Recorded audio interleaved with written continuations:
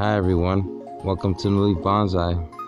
These two ficus need a little quick update before the bald cypress video. Since they're back budding, I gave these guys a quick partial pruning last video or a couple of videos ago, and now they're back budding, so we can cut off those leaves now, because now the energy will be distributed evenly through the buds or to the tips of the buds, and they'll grow faster. And these two bonsais are inside of a tote that has a little bit of water down in the bottom, just to create a humid microenvironment to promote more roots, and those thicker roots or those aerial roots that are on the rocks and on the driftwood will harden up a little bit and maybe get some more ramification on them.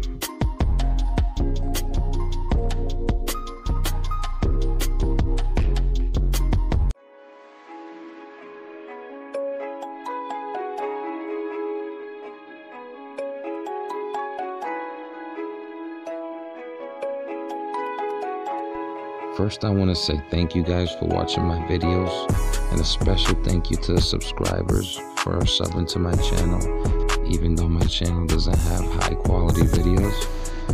I'm definitely working on it. I ordered a camera. It should be here soon. But this tree here, I got this tree at a nursery in Citrus County, Florida. It's a little further up north from where I live.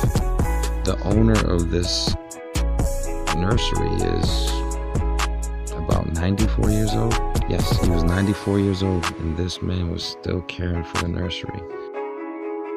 All of the trees in that nursery were basically light poles and straight logs, but this one had a nice base on it. When I walked up to the pot, I could see that some of the soil was washed away, and it showed the base, so I chose that one. We cut the top off and I fit it inside my car. I brought it home.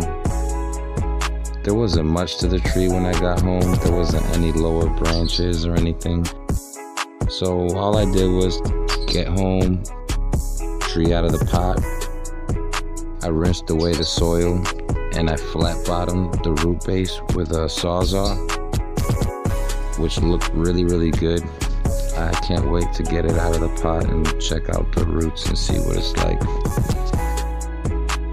I'm not doing much to this tree today. I just need these branches to grow laterally before they harden off, because this year with the growth, I'm pretty sure that the branches will harden off and keep that shape, and I don't want the shape that it has at the moment.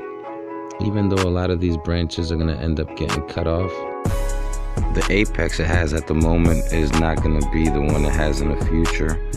I'm going to end up cutting it down and giving it a little bit more movement than it has at the moment, because the base has a little bit of curvature to it, and then where I cut the top of the tree has an angle, so it kind of brings the movement of the tree over to the right than the left, so I can bring the apex back over towards the right a little bit, give it a little bit of movement. But it's just a thought. I'm not sure what I'm gonna do. I kind of always let my trees direct me and tell me where they want to go. I don't try to force my trees. I used to do that and I lost a few trees that way. This is my Parrot rock.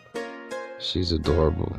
I don't know who's more attached, me to her or her to me, but I love this bird. She was given to us. I taught her the Andy Griffith whistle song, but she got lazy and she only whistles a small part of it now. But it's pretty funny. I've been trying to find ways of recording my birds and dogs. It's kind of tough, but maybe I'll find a way. I anchored the branches on a couple of roots that I cut during the first repot. I'm gonna gin them during the next repot. And these few branches up top, I just wired them as you would normally wire any other branch. I plan on making a Farosment pond in my backyard for my nephew's goldfish. He won it at a carnival and it's getting pretty big. From what I understand, they grow to 22 inches or bigger. So I'm gonna make a pond, and I plan on putting this cypress in the middle of it. but I'll do that after it gets repotted into a mica pot at least. I don't know if this is the best way to bring those branches down, but it seemed the easiest to me. And those wires, I'll use them in the future to wire those branches, whichever ones I'm going to keep. The substrate has a colony of ants in it, so I waited till I got done so I could dust the trunk with diatomaceous earth, and I added some to the substrate. I'm not sure if that's how you pronounce it. Yeah, I added some. I really do think I got lucky with this tree. It's been fun. It's been fun.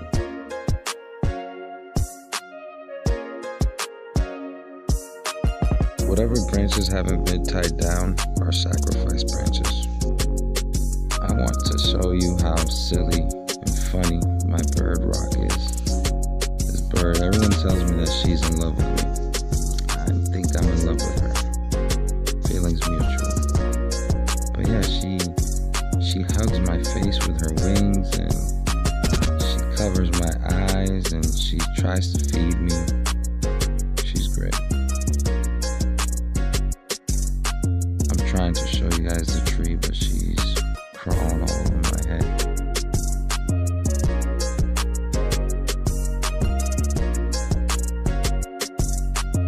Silly bird.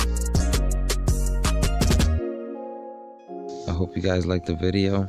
I decided to do a voiceover on this one to step it up a notch, and I'll keep on stepping it up a little bit as I get better.